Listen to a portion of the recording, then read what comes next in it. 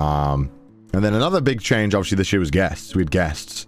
And we knew that if it was going to be 2 weeks, we wanted to have people join us. Because I think just us two being alone for too long can get stale.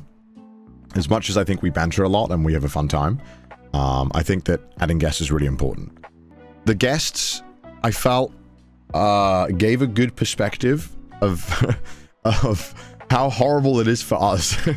I think it really it showed people how fucking awful cycling every day is.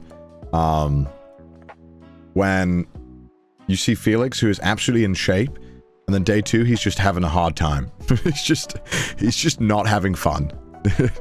Tiltify, thank you so much, man. Appreciate it. And then, you know, Pete having a hard time. It's like, it doesn't matter how fit you are.